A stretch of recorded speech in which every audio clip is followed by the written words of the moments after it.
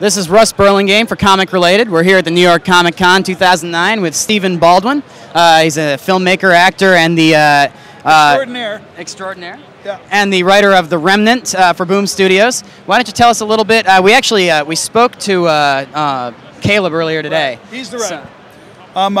Myself and Andrew Cosby, we are both the co-creators of the idea for Remnant that was then later fleshed out in a much greater way by Caleb. We have our two wonderful artists, as Azetta is doing our covers. It's just been over the moon, beyond any gratification I could ever have as far as doing something creative that was really cool and different and unique. Boom Studios is rocking. So The Remnant is our own kind of spooky, we call it the Supernatural 24. It was originally an idea I had for a TV show that I brought to Andy Cosby as the creator of Eureka on the Sci-Fi Channel. I thought that maybe we could do something together. But when I told him the story of Remnant, we collectively agreed that it probably would be a much cooler comic book first. So here we are. Now, because of Eureka's relationship with Boom, is that how you guys ended up landing here? Yeah, kind of, sort of. I mean, my initial meeting was with Ross Ritchie from Boom and with Andrew Cosby, and it was really just kind of a more casual thing. Just how do we, Baldwin's got some ideas, and let's make a TV show. And when I mapped it all out, when I laid out what the story initially for Remnant was, Cosby just freaked. He was just like, no, dude. Like, it could go here, it could go there, it could, And we said, let's not rush it and start it as a comic book and then take it from there. And one of the upsides, obviously, with a comic is production costs stay low. So do you have a long-term plan, and do you know how long you're looking to run the comic? Well, 2009 will just be the first 4 episodes of The Remnant, which the comic book will later become a graphic novel. And we'll have the ability to flesh out the story even more then. From there, it could easily become a television series or a series of novels, or even go to the big screen as feature films. What's cool about this process is it allows us to kind of lay out the story and storyboard it in a comic book form as we continue to think about new directions for the future. Now, one of the interesting things that's going on with something like The Remnant is that, you look at Jeff Katz, who does a lot of horror comics for Dynamite. Right now, he's doing stories that he did not pitch to movie studios when he was a movie executive, right. And he's creating original properties for comics and immediately turning them around and selling them to the same movie studios where he used to work. Is that kind of what you're looking at here, where it's like it just makes it easier to have something in hand and just go to them and be like, look, this is how it works? Well, that within the industry of both, film, television, or any, publishing, I think starting in this way kind of lends more to that process in a greater way. That's not our goal, and I know that sounds like whatever. It's just, I'm being honest with you, it's like the process of pitching TV shows and writing the scripts and all that, it sucks. It really is. It's a crappy, creatively, it doesn't allow you to enjoy it, in my opinion, as much as this process. This process is like, hey, here's the idea. Now we're seeing it.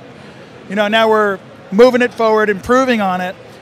So I think that the future of potentially that process of the comic book to graphic novel to whatever other medium, I think is one that's going to, down the road, create for higher quality stuff because it's more well thought out.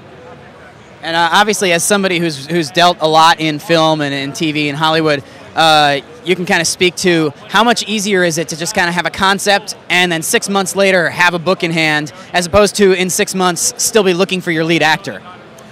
Again, as long as you can align yourself with creative people that are down with what you're doing, I was very fortunate that the Boom guys were somebody I could just, there wasn't a lot of disagreement.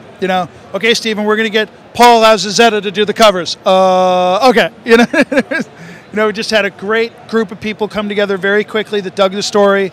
I have a new concept that I'm creating right now with Andrew and Ross as a result of this.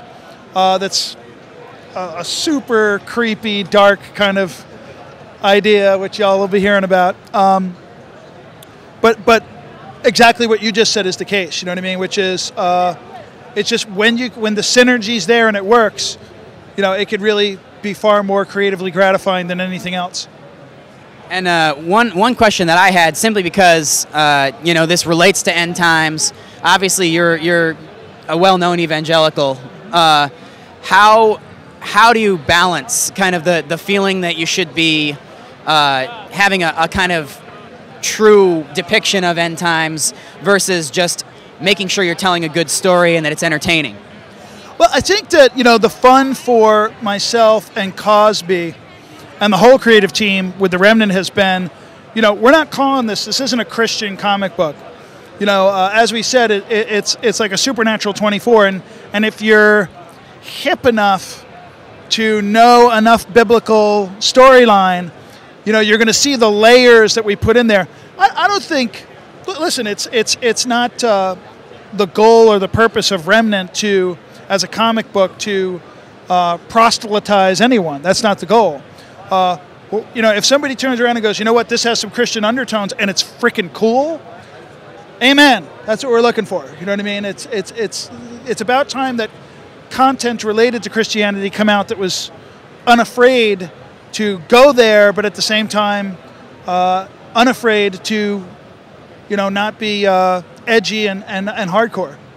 And to that extent, one question I'd have here at Boom, have you dealt with Mark Waid a lot? Because obviously, if you're looking at a comic book that has Christian undertones without beating you over the head, Kingdom Come probably has to be one of the best examples of the last 20 years, and he was the writer of that. Do you deal directly with him in any way? Nope. No, not yet. I'm just kind of creating our own brand here. I really, you know, Ross Ritchie has been instrumental. He's a pretty laid back, but still very, very committed Christian.